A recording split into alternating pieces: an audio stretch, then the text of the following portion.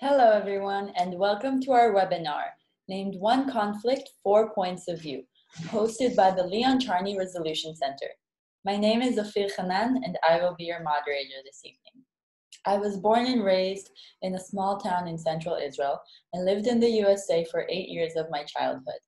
I was part of the inaugural class of the Eastern Mediterranean International School, a boarding school with youth from around the world in Ophyr, Israel, that's mission is to make education a force for peace and sustainability in the Middle East, promoting peace through personal connections.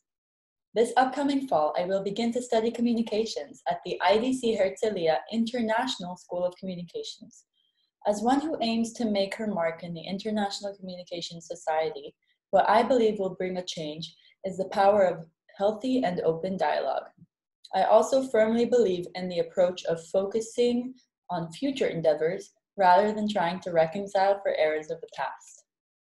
I have been working at the Leon Charney Resolution Center for the past 2 years as the coordinator of the Ambassador Program, a program that strives to build a network system and serve as a supportive platform for any youth who have a project in mind that they feel will serve their community and steer it towards change or teach them about conflict resolution.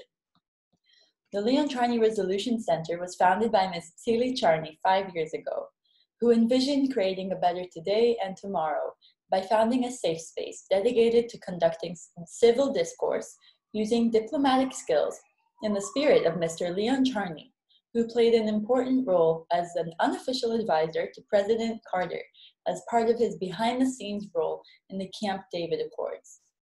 Events like the one today serve as an integral part of our center's mission. We encourage open discussions about diverse opinions amidst our ongoing effort to resolve conflict. And now, without further ado, let me please introduce our speakers. Professor Oren Iftachel, Chair of Urban Studies at Ben-Gurion University in Beersheba, Israel, representing the position of the Israeli Palestinian Confederation.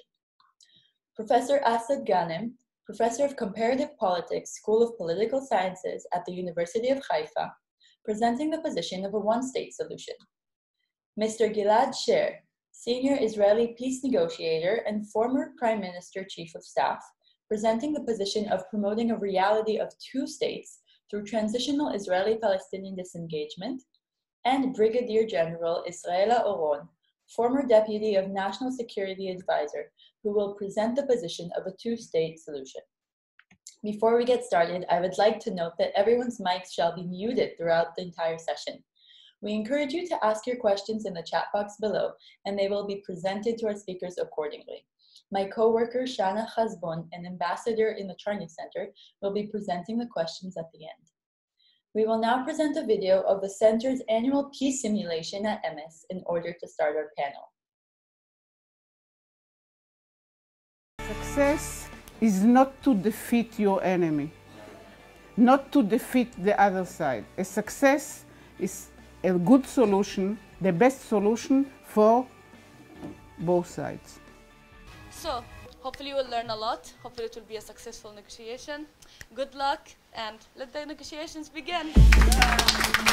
If there are, Gaza will be part of Palestine, so how people from Palestine will go to area A, B, and C? Area A, B, and C unite under Palestinian plus. They gain access to Gaza, and then the rest is Israel.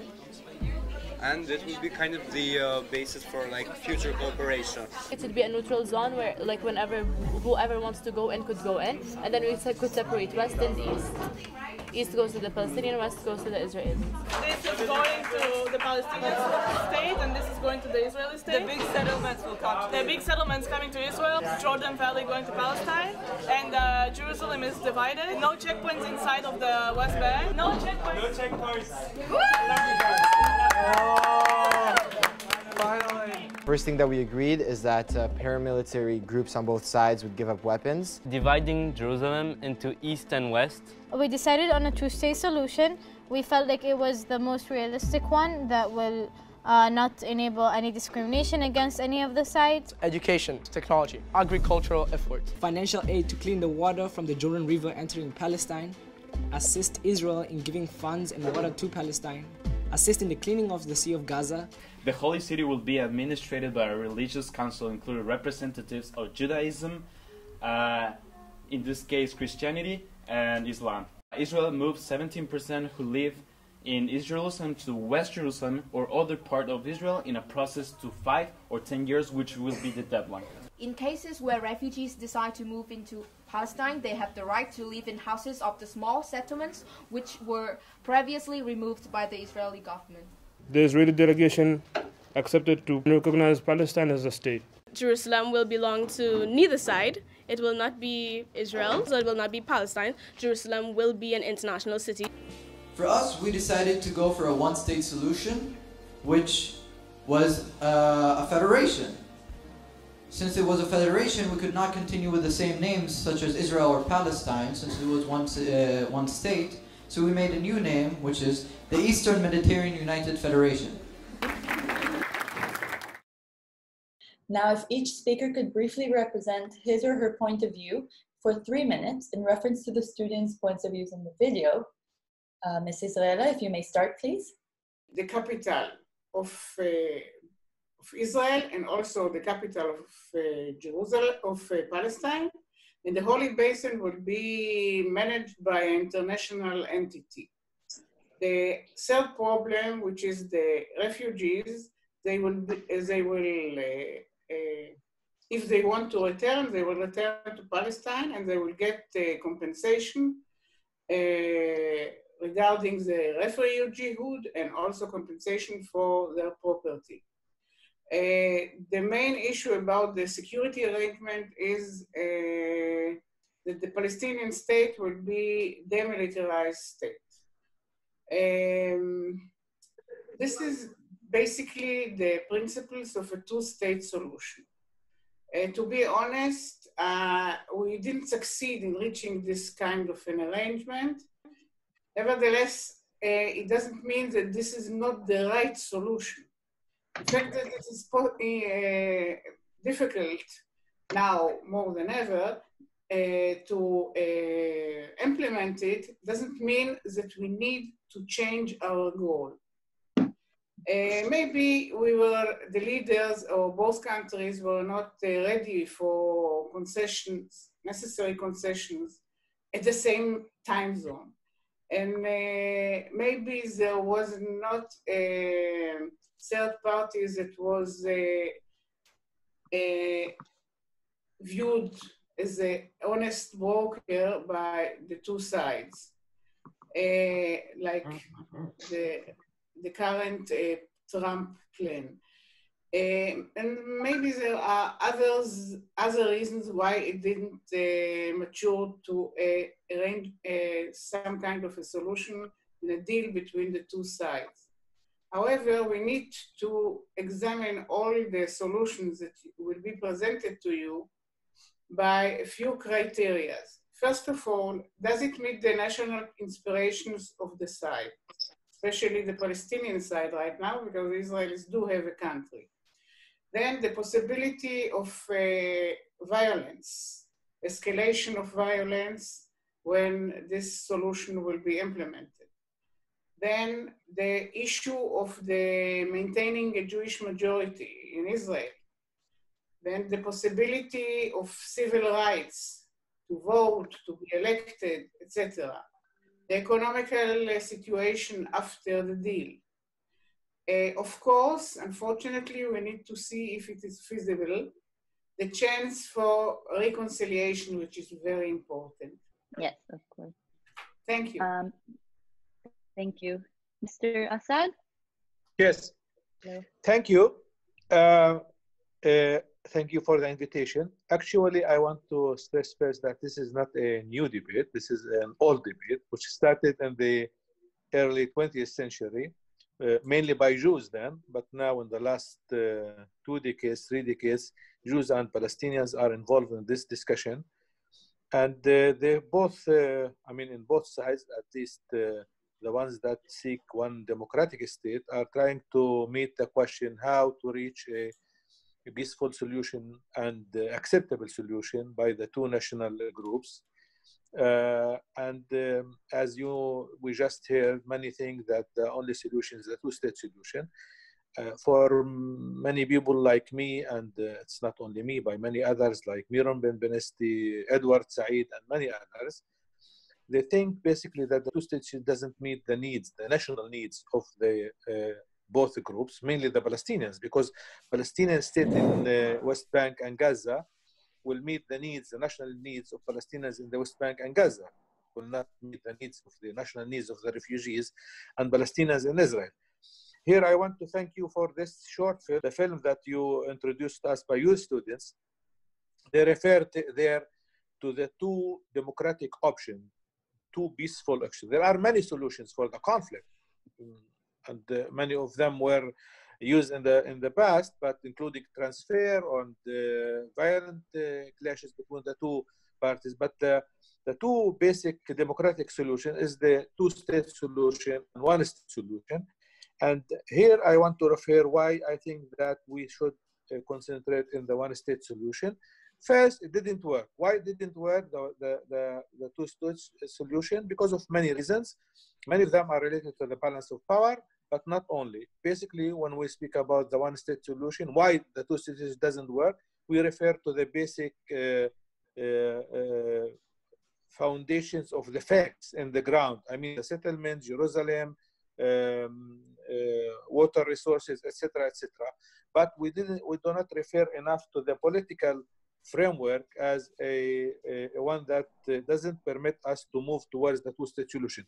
The political logic in Israel and among the Palestinians in the West Bank and Gaza Strip is against the two-state, against reaching a settlement between the two parts. It's not only the Israelis who are moving to the right, I mean the right government, but also Palestinians. They are split. There is no Palestinian national movement. Then Abu Mazen can sign an agreement in behalf of it with the Israelis. So it is another problem that we should consider when speaking about the one-state solution. When I say one-state solution, I mean a long-term solution. I'm not saying that tomorrow we'll reach a solution. So we already wait since Oslo, at least since Oslo, 25, 26 years, and we didn't reach the two-state solution. It seems to me that we will continue with the basic confrontation, more or less, in different levels of confrontation until we will reach a solution. Why I think the solution should be the one-state solution? Because it is the only solution that will give answer to the whole package of the conflict, to the Jewish aspirations in their what they consider as Eretz Israel, what Palestinians consider as their Palestine. Palestine for Palestinians is not the West Bank and Gaza, it's the whole land of mandatory Palestine. What are the foundation? So this will be meted only in the one democratic state solution. And secondly, we need to clarify what do we mean by the one state. The one state is a concept that already existed in Belgium, in Canada, in Switzerland, in Macedonia, in the Northern Ireland, in many states. It's not a new one. And the basis for it is two foundations. The first one, individual political rights as citizens, as Belgians are the state of Belgium citizen, and of course, a kind of non-territorial self-determination. Dr. Oren Iftachel. Thank you very much. I thank the Charney Center very much for putting together this event and talking about hope at times where, you know, hope is at short supply. And we need to always cultivate the hope in times of conflict. And the context now is, of course, that we are under the shadow of annexation. We're under the shadow of the Trump deal of the century, which promises to be much more of a conflict, of a plan for conflict than a plan for peace. And it hasn't been said yet. And I think it should be stressed. These are the things on the horizon. I saw the clip that the students made. It was very, very nice, very short. It had a whole range of solution between partition to one-state solution. But I'd like to enrich your discussion with the idea of a confederation. And this is our approach in the movement, a land for all, two states, one homeland. The current context of the conflict doesn't present the opportunity for neither two states nor one state. The two-state solution is a forced partition of the land is impossible for many reasons that have already been elaborated. After 25 years, 600,000 Israelis have settled beyond the Green Line. Much of the land has been confiscated. There's almost 2 million Palestinians inside Israel. Jerusalem is totally mixed. It's almost impossible to partition the land without major conflict and dislocations.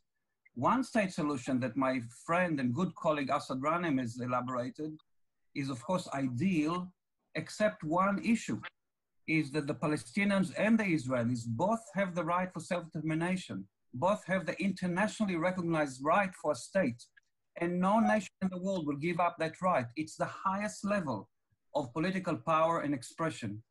So I think very few Israelis will allow a one-state solution to impinge on what it is the right for Israel to be an independent state. And I think many Palestinians too would prefer to have a Palestinian state. So how do we square the circle? We have a land that is mixed, cannot be partitioned sharply into two states, but one state solution too is against the political horizon, political rights, according to international law of Israelis and Palestinians. We offer a path in between, which is a confederation, which is a solution which is a little bit complex, but nonetheless has worked out in many places around the world and to resolve similar conflicts. And this is on one hand, respecting the right for self-determination, the collective right, according to international law, which will be according to the Green Line. There will be a Palestinian state and the Israeli state on the other side of the Green Line. On the other hand, the borders will be open. There will be freedom of movement. And this is because the homeland, the idea of the homeland, that Jews and Palestinians are very attached to, historically and currently, is the same. The Galilee is Jewish and Palestinian. The West Bank is mostly Palestinian, but Jews have very strong connection to it. The same, the coast and the south where I live are all considered the same homeland. So if you have, on the one hand, the two states, but open borders that people can move, visit, shop, come to travel in the entire homeland, then they continue their connection to the homeland. But politically, they have citizenship only of one state. And our confederation agreement, like other confederations around the world, allows people to live on the other side of the border, but not to have citizenship. That is, Palestinians that will move to Israel will only vote in Palestine, so there will not be a threat to Israeli politics.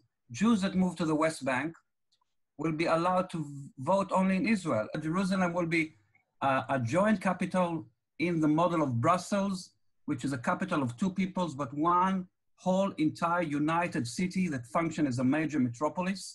And instead of the biggest obstacle, it could be actually the harbinger of coexistence and peace. Thank you. Thank you. Mr.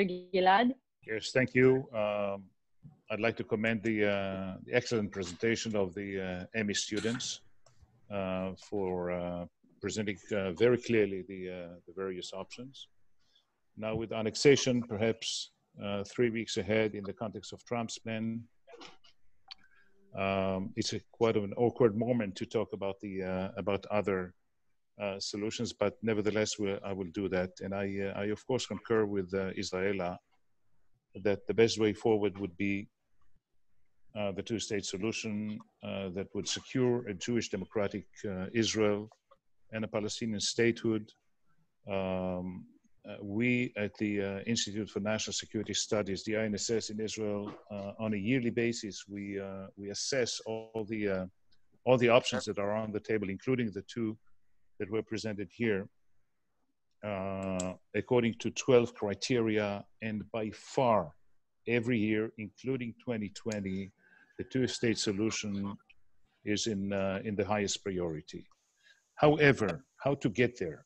How to get there when there's no talks, when there's no negotiations, and we need a transitional stage. This is what I would like to talk about. I would like to see us preserving the conditions for a negotiated agreement eventually, and to create gradually a reality of two states for two people or two distinct national entities.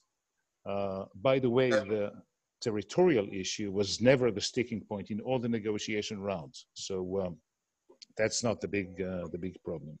So talking about a gradual transition process, I would talk about three prongs. First one is, of course, bilateral Israeli-Palestinian negotiations. The second one, second prong would be a regional talks between Israel and its neighbors. And the third one would be independent steps that each one of the parties could take that are concurrent with the two-state solution and are not negating the negotiation processes. So first, I would like to talk about not about the bilateral talks, because we know everything about that. It will end somewhere around the schemes that we are all familiar with, the Clinton parameters, or the Annapolis process outcome. This, of course, will make it happen once we proceed gradually in the transition process. The our peace initiative could be used as well should be invigorated. It should be reviewed and modified. But that's a good point to start a regional discourse here. But the most important thing is to have a continuous process, to have it managed, to have it bind the parties with benchmarks that are clear to all, and with terms of reference that would bring about a different reality than the one that we live in today. And when we look at the Jewish people, comprising today 14 million only, and with only one single state as its homeland, and we have the Palestinians with no self-determination in a state of their own, I think that this is the best way forward. We attempted to reach that in Camp David 2000 and Taba 2001, in the Annapolis process in 2007 and 8, in the Kerry process of 2013-14. Yes, we tried. We did not succeed. As Israel said, let's try again, because that's the best scheme to provide Palestinian self-determination and Israel as a Jewish democratic state, living in security. Just one more sentence. We tried it for 2.5 decades, but only about 10% of the time, accumulated time, like 2.5 years of negotiations on permanent status. We need to put a new paradigm on the table. Whatever is agreed or mutually coordinated should be implemented. And we need to introduce the International Quartet and the Arab Quartet in a gradual, transitional, even-handed, realistic peace process. Thank you. Thank you, Gilad. Now, on to our first question that concerns security. So our question is, what would be the security arrangements in each of the proposed solutions for both Israelis and Palestinians? Who will protect the Palestinian state? Will they have a military, an air force, a police force, demilitarization? So our first speaker to answer this question will be, again, Israela, please.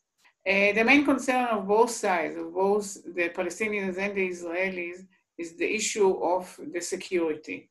The Palestinians want to be secured and the Israelis want to be secured. So the solution must meet the concerns of both sides. Basically, the Israeli public is afraid of terror attacks, of other issues that will jeopardize the security of the citizens of Israel. So there is a solution for all of this, and the solution is quite simple. The solution is a security arrangement that will be put on the borders between the both sides. And as you know, somebody said that borders, they make good, and fences make good neighbors. So there will be a security arrangement, border regime, border control. There will be passes between the two states that will be controlled by, in the Israeli side, by Israelis, and the Palestinian side with Palestinians. And there will be areas that we will need the assistance of a third party which will do all the inspections that are necessary for movement of people, of goods. We really would like to prevent the smuggling of weapons and of people that have very bad intentions towards Israel or Palestine. As I said before, the Palestinian state, in all the negotiation, it was agreed basically that we are talking about a Palestinian state that is demilitarized.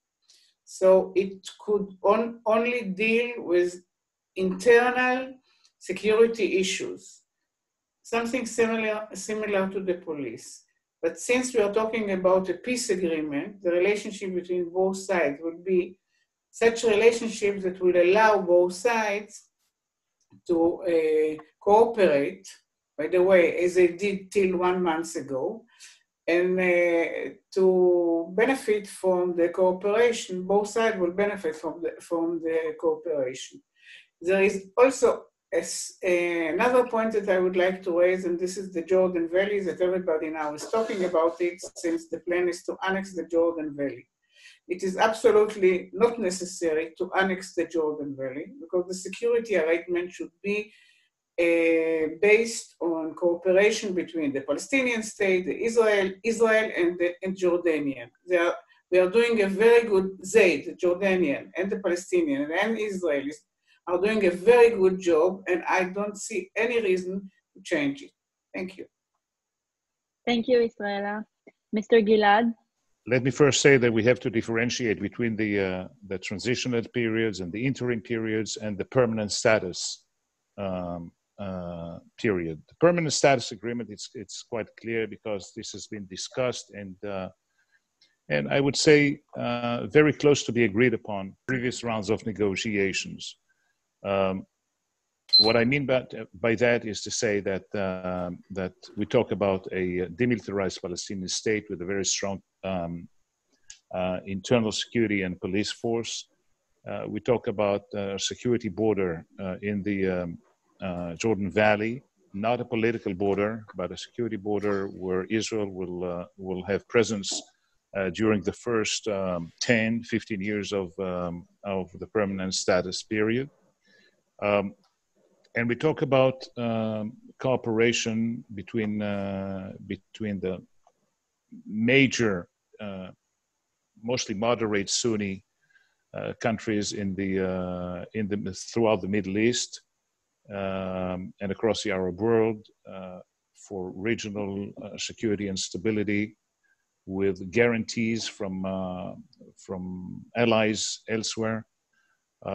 Altogether, I would say that the only thing that was questionable in the negotiations was whether Israel would get a full control over the airspace for military use and a full control over the electromagnetic sphere, which is very dense these days. Anyway, bottom line is that with no security, there's no hope. With no hope, there's no stability. And in the transitional period, we have to draw a border between what eventually will stay within Israel borders and what eventually will become the Palestinian state. Even if it's a provisional border, we have to differentiate the large blocks of settlements and the Jewish neighborhoods in East Jerusalem from all the rest, because these one-digit territorial part of the West Bank will become eventually Israel. So until we reach an agreement on permanent status, there's no forced evacuation of settlers until final status. The IDF stays in a moderate footprint until reaching an agreement, and in permanent status, everything changes and becomes more or less the arrangements and the schemes that the Annapolis process attained, or the John Kerry round in about 6-7 years ago. Thank you. Thank you, Mr. Chair. Dr. Oren Iftachel. Thank you very much. I think overall the issue of security is important, but to some extent it's overrated. It's overrated because what we know about peace processes around the world and their impact on the cessation of violence over time. So our main threat has been for a long time internal violence, especially terrorist attack by the Hamas, and no threats from the outside. No significant threat has existed towards Israel from the outside, barring the about Iran, which is a different sphere. It's not part of the Israeli Palestinian conflict. And I would say that the resolution of our conflict and a joint capital in Jerusalem will neutralize even the threat of Iran, because they couldn't attack Israel when it's actually in a confederation with Palestine and when the spaces are mixed. So I would say that the main security issue is the management of ethnic relations inside Israel-Palestine. And in that respect, we can see in Northern Ireland, in South Africa, in the Basque Country, in East Timor, in most places where there was an amicable, agreed resolution, the threat of terror has declined very rapidly. Not immediately, but after a few years, terror has stopped. And I think that's what will happen with Israel-Palestine. And we don't think Palestine should be demilitarized. I think a state should have an army. The army would be in coordination, the two armies in confederation, like in the European Union or like other confederations like Bosnia. They will be coordinated. They will safeguard the external borders. Israel is safeguard its external border, Palestine its external border in cooperation, and a good measure of cooperation is happening now too with the Palestinian Authority. And we actually commissioned 5 years ago a major study by the INSS, what Gilad Sher was talking about. And they also concluded that if the external borders are safe, internally between Israel and Palestine, freedom of movement can be very secure. Of course, it goes without saying that non-state organizations like the Hamas and the settlers will be unarmed. Only the states will have the right to use military power. And we think overall, if there is an agreement and reconciliation, is not a major issue and it will be resolved itself quite quickly. The main thing though I want to stress is that at the moment, the security discourse favors Israel a great deal. There's a huge imbalance of power between Israelis and Palestinians. We cannot actually say these are two nations negotiating peace. At the moment, Israel occupies and controls the entire state, the entire territory of Palestine. And this is why I think the security discourse and analysis should proceed after we talk about the rights of Palestinians, and I think it's doable. Thank you, Professor Owen. Professor Assad Ghanem? Yes, thank you for raising this question. I mean, basically, it's a tricky question because I think that the two-state solution is not an option, practical option. We already tried it for 26, 28, and I think that we underestimate the political situation in Israel, basically. And as I said before, and also among the Palestinians, there is no way for two-state solution. It's over. I think that we just continue with this because many Israelis, at least they are less and less in power, but many Israelis still believe that the only way to do it is by separation. I want to remind you that there is another power in holding the government in Israel for the last 20 years, and he's changing Israel at all, and he's for the annexation of the Jordan Valley. He's at the annexation. With the annexation of the West Bank, he's promoting what is considered to be Trump plan, which is Netanyahu plan. It's not Trump plan, and this is what Israel is ready to give. Basically, I want also to mention one thing. I mean, Palestinians are those who need protection, are not the Israelis who need protection, and this is something that we need to consider, whether we go for two-state, one-state, or the continuous situation, what seems to be continue with us for many reasons. I want to follow what Oren said before. I think that we are in a complicated situation, in a divided society with different levels of citizenship or many people without any citizenship. But basically, we need to seek non-territorial self-determination. This is also an option that already existed in the world. The only way for self-determination is not only territorial self-determination, as my colleagues just argue. The other option is non-territorial self-determination. And what we need to do in order to keep the security of both peoples and the citizens of the future one state is to make a fair deal between the two nations, which should be based in saving the basic needs of the two groups. Basically, it is the identity, the security, and of course, the need to be equals. If we reach these goals, then there will be more security for every citizen, more security for the Jews, and more security for the Palestinians. I'm not naive. I'm not saying that there is no need for the police, there is no need for army. But I think that we need to seek peaceful solutions internally between the people, between the nations. In my view, the only option that we should seek is the one-state solution. The two-state solution is over. There is no place for it. And continuing promoting the two states is to say that Palestinians will continue for another generation under the current situation, which is bad. It is, from my point of view, it's bad for Palestinians and for Israelis. And let's give hope for Palestinians and Israelis by promoting an alternative solution, which is the one-state solution. Thank you. Thank you, Mr. Ghanem. Now, our next question is in regards to the right of return. So the Palestinians are the only people in the world to have maintained a refugee status for 72 years, which makes up for 4 generations. Current estimates speak of 5.5 million Palestinian refugees, according to the United Nations Relief and Rehabilitation Administration. How do you suggest resolving the refugee issue, assuming that Israel will continue to resist their return in order to avoid a dramatic demographic shift? The first speaker will be Mr. Sher, please. Thank you. Again, this is a permanent status core issue, one of the 4 core issues of permanent status. I would say the following. There's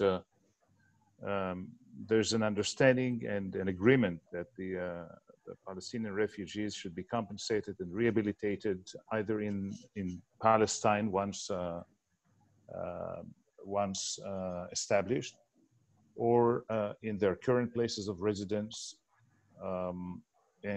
or in a third party's territory. There's a few countries that offered to absorb a certain number of Palestinian refugees. This was before the last waves of enhanced refugeeism throughout the world, but still this is one of the possibilities on a case-by-case basis, and according to Israel's exclusive discretion, some of the refugees on the basis of humanitarian considerations, family reunions, etc., would be allowed to settle in Israel proper.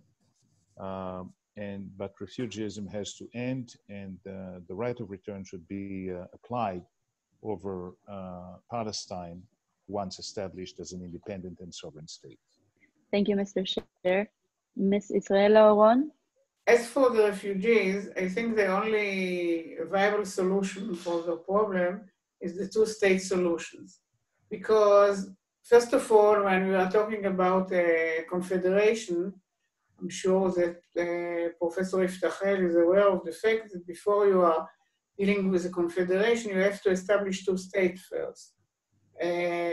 And in this phase, the initial phase of the two states, maybe we can deal with the refugees the way that we are dealing with them, with the solutions in the framework of two states. As for one state solution, this is a problem because the resistance and the objection in Israel for the return of refugees for Israel is that Israelis are afraid for changing the nature of the state of Israel as a Jewish state. And this argument really is not relevant anymore when we are talking about a two-state solution, one-state solution. It means, and we are talking about a state that the majority of the population will be Palestinians and not Jews. So this is a very interesting issue to deal with for the people that support a one-state solution. Interesting to hear the answer for this. Yes, thank you, Mrs. Laron. Now if we can move to Professor Asad Ghanem again. Basically, I think that the question of refugees is a resolvable one. It's not something that we cannot deal or resolve it. When we speak about democratic state, I think that we overestimate the weight of demography, because when we speak about one state as a democratic entity, we should concentrate on the democratic foundations and not if there will be one Palestinian more than the Jews or one Jew more than Palestinians. I think that this is just a play to the hand of the extremists on both sides. Basically, I think that we should look for resolving the problem of the refugees in two basic, by differentiating between two basic levels.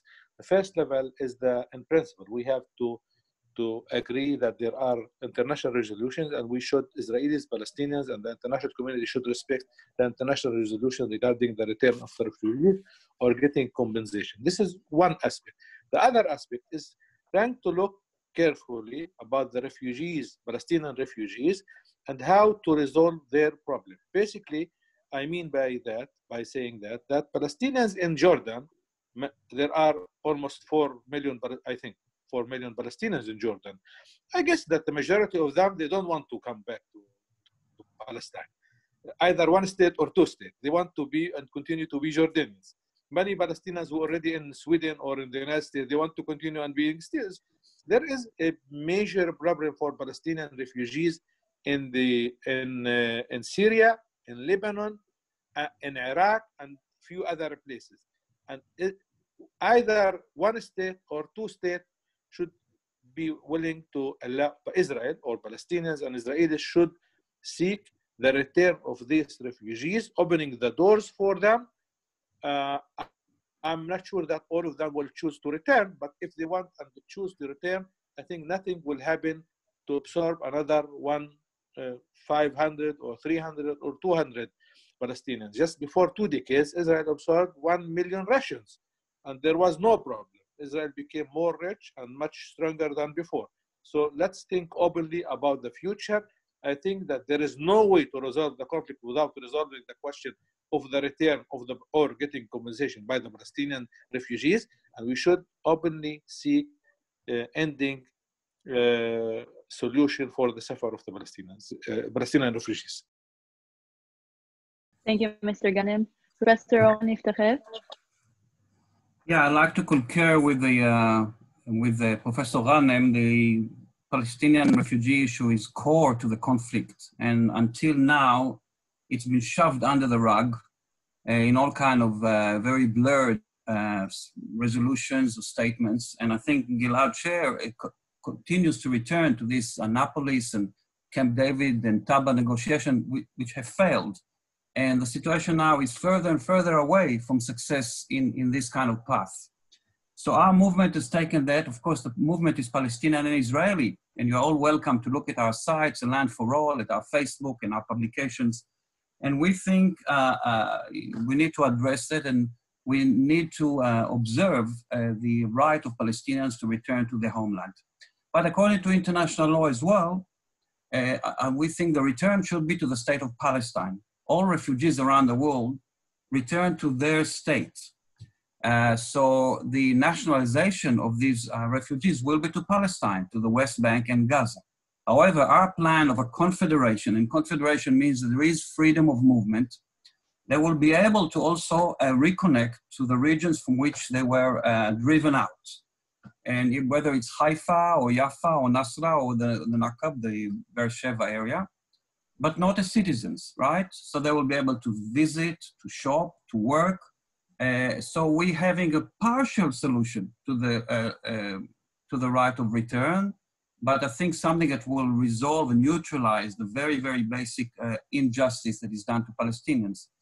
Now, one important issue here is that while we are consider it very important to resolve the injustice done to the Palestinians, the resolution of this injustice cannot cause a new injustice to Israelis.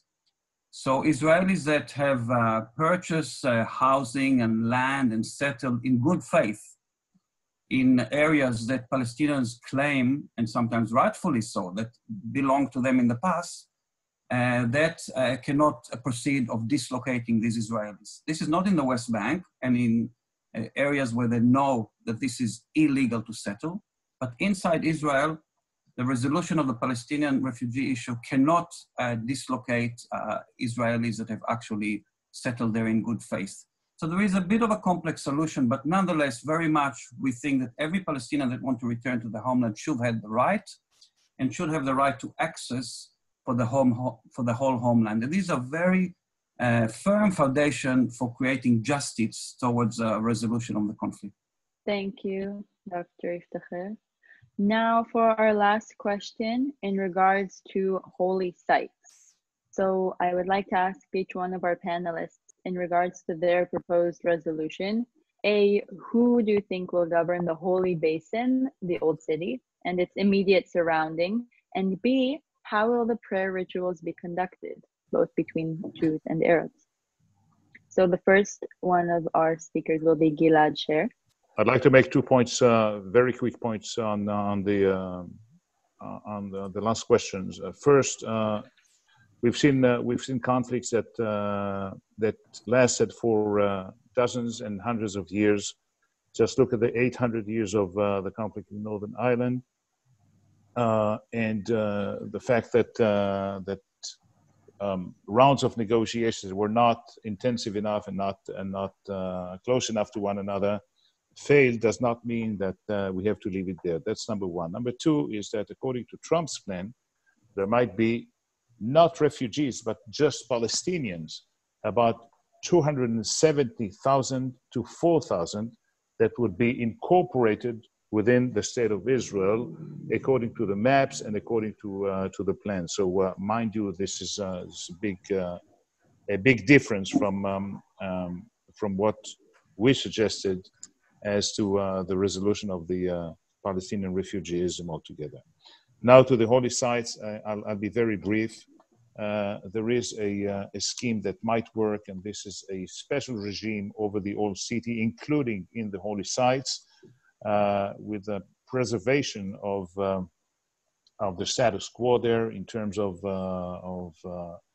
the division between the various monotheistic and other religions. The old city should come under a supervised special regime, much like some schemes in the past were laid out. And I believe it shouldn't be cut into pieces between the various believers and the various parties to this agreement. There's a lot of more stakeholders than just the Israelis and the Palestinians in this issue, and this is why it's so sensitive, and this is basically the sticking point in all the negotiation rounds up to now. Thank you, Gilad Sher. Next, we will have Mrs. Israel Aron. First of all, I do agree with Gilad with regard to the Jerusalem issue. However, I would like to raise two other points related to things that were said before. I think the assumption that the relationship between the two people is like between Sweden and Norway is wrong. And making plans according to this assumption will cause a lot of troubles. You cannot be too naive. You have to be optimistic, but you cannot be naive. The fact that the two people that were fighting each other for the last 100 years are going to live peacefully with each other without any security measure is, to say the least, it is a little bit too optimistic. This is one point. And the other point is the point of annexation that I really want to speak about it, because this is some kind of a result of Trump's plan. And the main reason that I strongly object, among other objections that I have for this plan, is because it really erases and deletes every chance for a two-state solution in the future, because it's insane to annex 30% of the West Bank and expect a viable Palestinian state. Thank you. Thank you. Professor Oren Iftachel? Yes, a key issue here. I'm a political and legal geographer, but I'm also an urbanist. That's my other hat. And I think Jerusalem, therefore, is super important, not just because of its symbolic, national, and religious value, but also because it's a living metropolis, and it's a city that is very, very important for the whole entire Israel-Palestine. And cities, let's not forget, are the future. The 21st century is the century of cities. That's why our solution invests a lot of thought in the way the metropolitan region of Jerusalem will be a jewel in the crown, a terrific meeting of East and West, and will be a functioning metropolis, united city that cannot be separated. And that's the key issue here. There's no way to separate Jerusalem, to partition Jerusalem. The Geneva Initiative tried that, and if you look at their site, and if you look at the plans, it's a nightmare of walls and tunnels. Even the train stations, the design is one floor for the Arabs and one floor for the Jews. This is undoable and also wrong. We think that Jerusalem should be a united metropolitan region, and it has worked in several places around the world, and actually could be the leading light for conflict. Like the hardest place of the conflict, if it's resolved there, then it will have a positive effect on the rest. Now, the practicalities of it are that in the holy sites, we do share the idea that should be international management of the Christians, Muslim, Jewish religion, and other religions that this area is very, very important for. So Al-Aqsa Mosque, for example, will be handled by the Waqf, and of course the Jewish areas by the Jewish institution, and the very holy sites like the Church of Holy Sepulchre, etc., by the Christian institution, of course, with open access, secured for all, and security for all. But the real issue for Jerusalem is also the whole region, and we really think that it can function as a binational city that will illustrate the idea that peace can only be achieved through integration, not through forceful separation. Yes, the two nations have the right for self-determination, but can be done in an integrated way. So I think have a look at what we offer for Jerusalem, and you'll see that it's actually doable and can be an example for the rest of the country. Thank you, Professor Oren Iftachel. Now to Professor Asad Ghanem. Thank you for raising the question. I share the same views as my colleagues that Jerusalem is one of the major issues facing any future arrangement between Palestinians and Israelis. I think that basically we in any solution, we need peaceful solution. I mean, we need to change our state of mind. I mean, if we speak about a peaceful situation, then of course we will be able to agree about how to manage Jerusalem or the holy sites in Jerusalem. But we need to think carefully, as Oren said before, about the future of Jerusalem. One main reason, and I start speaking about the one-state solution in '96, following a report by Shalom Achshav that showed that under Rabin government there were more settlements in East Jerusalem and the West Bank than under Shamir government. Then I start thinking about this one-state solution. I think that there is no solution for the Jerusalem issue. Jerusalem, the metropolitan Jerusalem, and the holy sites, without agreeing about changing our attitudes toward the future, moving from separation towards integration, from two-state solution towards one-state solution. And I think that anyone who knows what is the situation in Jerusalem knows that there is no way for separation in Jerusalem. There is no way except agreeing about joint management, about joint entity in Jerusalem. And if Palestinians and Israelis can reach an agreement for peaceful solution in Jerusalem, of course they can reach an agreement in the whole land of Palestine, what the Jews call Eretz Israel. So let's move from this kind of thinking that we will continue in confrontation and how we are going to deal with the holy sites in the confrontational situation. Let's move towards another way of thinking. I think that it is possible, it is workable, and just we need to think carefully about how to reach this state of peaceful solution for the future. Otherwise, we'll continue being in the same conflict. And I recommend calling it Trump plan the war against Palestinians rather than calling it as a peaceful solution plan. Thank you. Thank you, Mr. Ghanem. Now I will refer us to Shana, my co-worker at the Charney Resolution Center, for Q&A from the audience. Shana? Thank you to all of our speakers today. We had a lovely time listening to all of your different opinions. It was very diverse, and I'm sure everyone will leave this lecture today with a new thing or two that they have learned. Our chat box was very heated, and we would like to thank you for that. It was filled with different opinions and different chats, but the two questions that we have decided to take today is one regarding the voting. How will the Israelis living in Palestine or vice versa be able to vote in their election? Over to Mr. Assad. Basically, I think that many proponents of the one-state solution, they claim that this one state will not be a democracy, will be dominated by Palestinians or Jews. That's, I mean, among Palestinians who reject the one-state solution, they say this will be dominated by Jews. And among Jews who reject the one-state solution, they say it will be dominated by Palestinians. Democracy means democracy. It will be dominated by the citizens. Then they will need to have election. So how we are going to have this election in this complicated situation is also another question.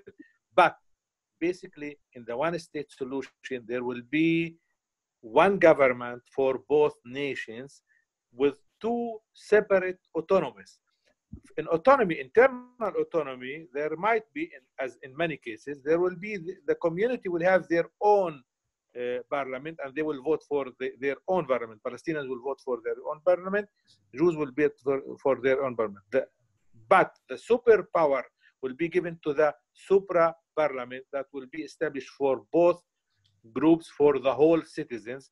And then we will have one vote for every person who's adult person or any other classification. And democracy will be reserved according to equality between people as citizens, and not as we have today. Many are outside the citizenship status, and many are in second-class citizens, first-class citizens, etc., etc. Thank you. Thank you so much. Moving on to Professor Oren. Yeah, thank you. It's a key question. And of course, we're talking about at the moment 5 million people without voting right about the government that is controlling the future. The Palestinians for 53 years haven't had a vote. And the central issue in Israeli politics was and is what to do with Palestinians and Palestine. This is an apartheid situation that we should move beyond, and we should give Palestinians the right to vote for their own state. And what we believe in, and this is also answering, we believe that the establishment of a Palestinian state will be in a process that will create a confederation. It's true that Palestinian state has failed to be established under the current circumstances. But with a confederation which has 3 layers, if you like, 3 stories of a house, then it's possible also to have Palestinian sovereignty. That is, there is an urban citizenship where anybody can vote in a city, very much the model of the European Union. There is a state election where only citizens can vote. That is, Israelis that live in Palestine, say if settlers stay under Palestinian sovereignty, they will not have the right to vote in Palestine, they will vote in Israel. And the same with Palestinians that move into Israel in a gradual process, like the Maastricht Agreement in Europe allowed people to move to other countries, but to remain citizen of the original country. And there will be the third layer, which Assad Ghanem think it will be the main layer, but we think it will be a bit of a minor layer, but very important. There will be a union. Every person, every citizen, whether Jewish or Palestinians, will have an urban vote, will have a state vote, and will have a union vote. And that will create checks and balances that we've seen in Bosnia, in South Africa, in places, Israel, that have been undergoing years and decades of conflict that has calmed the situation down and resolved it through democracy. So this is our model, and we think it actually is very, very practical, and it worked in different places and will work in Israel, Palestine. Thank you so much, Professor Oren. Moving on to Mr. Gilad Shev. Thank you. Under the two-state scheme, Palestinians vote for the Palestinian leadership and Israelis vote for the Israeli leadership. That's as simple as that. And even under, within the context of the deficient Trump plan, the enclaves, which are incorporated within the plan, dozens of enclaves of Palestinians within Israel and Israelis within Palestine to be, they will vote each for the respective leadership. Palestinians for Palestine and Israelis for Israel. Now, otherwise, you know, all the other schemes, what I see is that in the long term, Israel, the right in Israel, which believes in a non-democratic state, in a way, it will not hold for a long time, and eventually we will have an equal vote for all, which is on the one hand super democratic in one state, but currently we have the extremists on both sides that subscribe to it because it ends the Zionist enterprise of a democratic nation state of the Jewish people, with the Jewish majority with equal votes to all. So in that respect, only the two-state solution provides a Jewish democratic Israel and a sovereign, independent Palestinian state. Thank you so much, Mr. Gilad. Moving to our next question will be regarding Arab Israelis. How will they be resettled, if they will be resettled? And what would happen to their citizenship and or the effect on their identity? Starting with you, Mrs. Rella. Okay, since I'm not a Trump spokesperson, I'm not going to promote this hilarious and stupid idea, sorry. But I don't think that this is legitimate or even possible or even logical to resettle citizens from their place and to annex them to another entity that when they are not willing to do it. It is completely illegal and I strongly oppose it. Mr. Assad? As we all already know, Palestinians and Israel are, in one side, they are considered to be Israeli citizens. In the other side, they are treated as second-class citizens. Mm-hmm. So in any case, there will be a need to promote their citizenship for equal rights in one or two-state solution. Basically, if there will be one state, and I'm happy that Gilad Shev just said before a few minutes that there will be either one Jewish state or one democratic state, or of course two-state solution. Since I think that there is no room for two-state solution, so we have to fight the already existed Jewish domination over Palestine, the whole territory of Palestine, and not only inside the Green Line. And we have to seek one-state solution, but this is my own interpretation. So in the one-state solution, Palestinians and Israel will continue to be Israel. I mean, the one-state solution is not a revolutionary solution. I mean, I'm a professor at Haifa University. I will continue to be a professor at Haifa University. Or if Tahil is a professor at Ben-Gurion University, he will continue to be a professor. The question is whether we are seeking a solution for this conflict as the only way for Palestinians in Israel, Palestinians in the West Bank, Jews in Tel Aviv, and Jews in the Galilee. the only solution for the future is reaching equality and democracy, as the only way to do it is granting full citizenship for all citizens, whatever their race and gender. And of course, that will, in my view, could be implemented, happen, and the workable solution is the one-state solution with equality and citizenship, full equality and citizenship for all. Thank you. Moving on to Professor Oren. I'd like to stress again that the two sides here, the classical two-state solution, are talking about a situation which is impossible. It's impossible to uproot tens or hundreds of thousands of Israelis and also to continue to create a state that doesn't have borders like Israel. On the other hand, the one-state solution doesn't have a political field. There is no, Israel will not give up its sovereignty, and no, it should. So our solution tried to integrate the right of Palestinians and Israelis with a geography that exists today, and I think confederation, or possibly even a future federation that continues to safeguard the collective rights of two nations, together with the geography of integration, is what is the path for the solution. Now, in that kind of path, the Palestinian minority, the Arab minority of Israel are key players. They are maybe the most important player because they are both Palestinians and Israelis. And I think this is very, very important. They are the bridge between the two communities. As a side comment, I totally concur with Israel Aron about the ridiculous, callous, the unbelievable step of the Trump plan to try to destabilize the citizenship of the Palestinian Israel. On what right? There's no right under international law to take away citizenship from citizens of a state. And that is a disastrous part of that plan and will not happen. It's also in the south, the Bedouins, some of them, and in the triangle, try to annex them to a state that doesn't exist, okay? So beyond that, we all agree this is a disastrous step. We think the Palestinians in Israel should have a right of national minority, much like other solutions in Northern Ireland, in Bosnia, in Macedonia, in places where there is stability. The community has collective rights, but also it will be the leader in human rights, democracy, as we already seen. Yesterday, there was a big demonstration in Tel Aviv, equal representation of Arabs and Jews.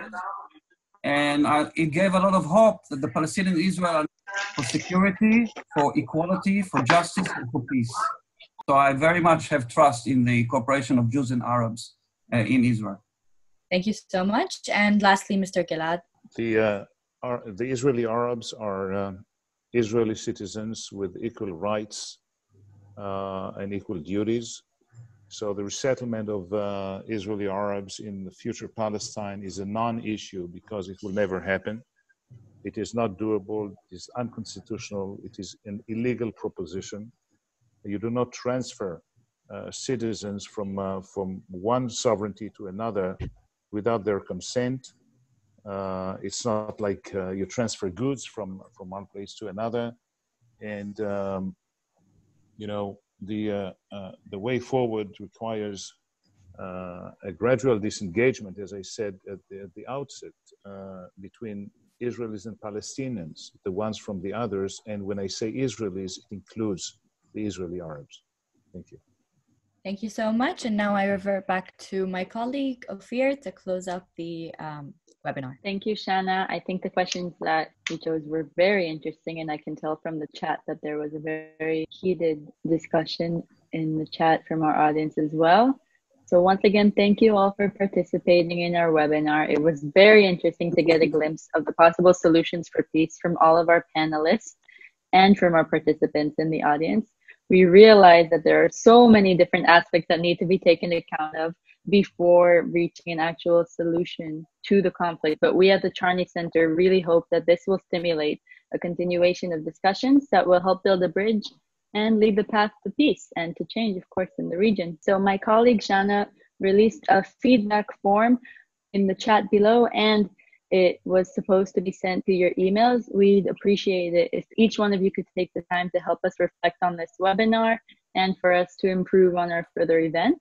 If anyone would like to hear more about our endeavors and get involved with the Leon Charney Resolution Center, We really invite you to enter our website and subscribe to our monthly newsletter. Thank you, Dr. Oren Iftel, Dr. Asad Ghanem, Mr. Gilad Sher, and Ms. Israel Aron. Thank you so much. Thank you, Leon Charney, of course, and Ms. Sally Marom for conducting this panel. We hope everyone has a great rest of their day.